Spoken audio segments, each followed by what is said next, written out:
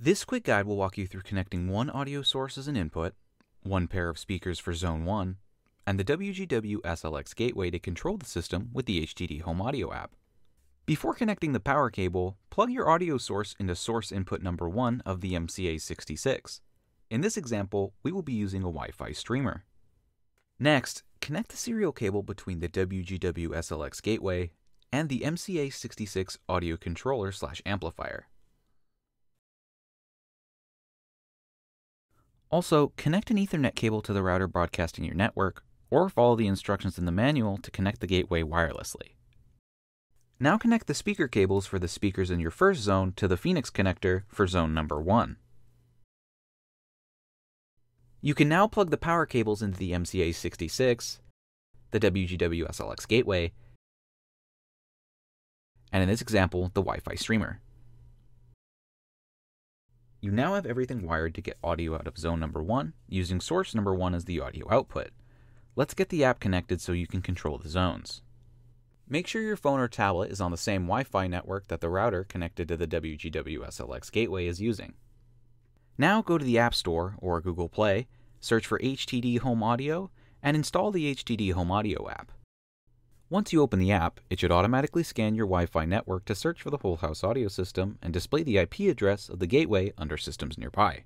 Side note, with iOS, you may have to allow permissions for the app to communicate with devices on your network.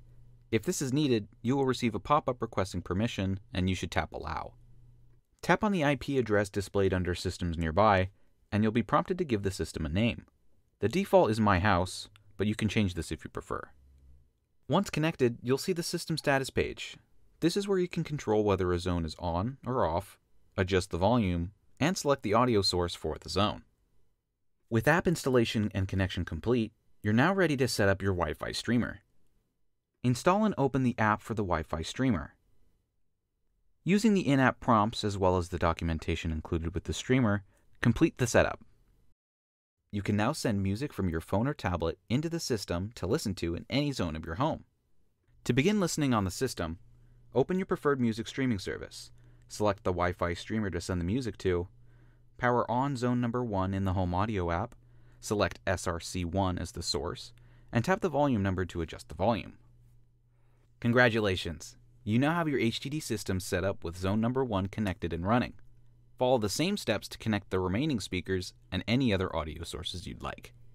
You'll likely want to take advantage of additional features in the HTD Home Audio app.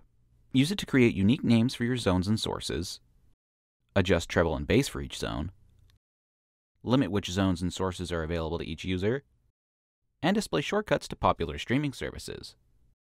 Advanced features allow you to create macros that execute multiple commands across all zones from a single button press, and set up control via Alexa, Google Home, and Siri.